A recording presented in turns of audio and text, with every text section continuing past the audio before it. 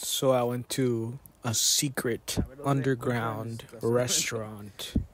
You will never know where it is unless you ask me and give me $100. And I will give up such private information to a person such as yourself. Maybe 200 is a good price for this. You can call me your concierge of delicious Mexican food. It's a fiesta in there. There's plenty of tables, and the service is great. And then when you get thirsty, you go and help yourself from the fridge where they keep the baby milk. I'm just kidding. But there is a fridge. You get your own sodas. So,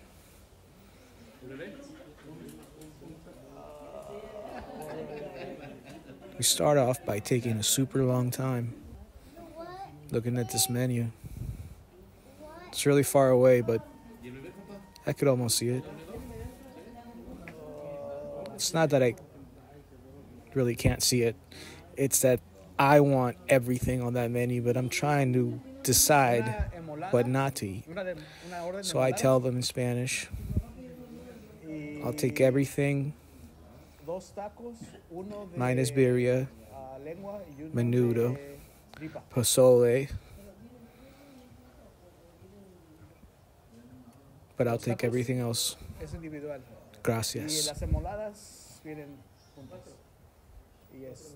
And then I continue to order dessert and beverages, enough to feed two, but I tell the guy it's just for me. Don't give them any of my sodas. They're for me only. So that's the menu again. This is what we end up with. So we got 2 tacos, 1 tripe, 1 beef head, and then we have an order of mole flavored enchiladas with tons of chicken in there. It's white breast meat, boiled, shredded, and there's a lot in there. My nephew got the quesadilla with the beef tongue, and on top this has some lettuce. It has sour cream that is very fresh and very good. It's not sour, it's actually more sweet, but the cheese gives it a nice salt. The mole, although I'm disappointed it doesn't taste like that mole sauce you get from the jar, it's actually very nice. It tastes a little bit like pumpkin. Has a little pumpkin flavor. I don't know if that was just me or that for the first time in a long time I'm trying real homemade mole sauce. Then I take a spoon and I steal some of my dad's menudo. I take a bite of that. He told me that other piece is Feet's pig, so I go back for that. And then I just stare at how he eats his food. Look at him enjoying that thing. That's a handmade tortilla. He dips it in the food and then he dips it in the sauce. This guy knows how to eat, and that's how I learned. And so that's what I'm doing. I go for the tripe, then I go for the beef head, and then things just even get even more and more amazing. I'm trying to explain to my nephew that he needs to eat more.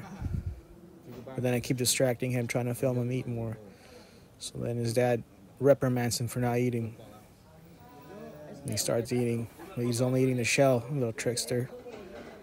This is really an underground secret restaurant. You wouldn't even know. Other than all the people eating in there and all the food. I try to sneak in a little bit of the kitchen, but I love these people. We're all church family, and I just can't give them up, so I won't tell you their address.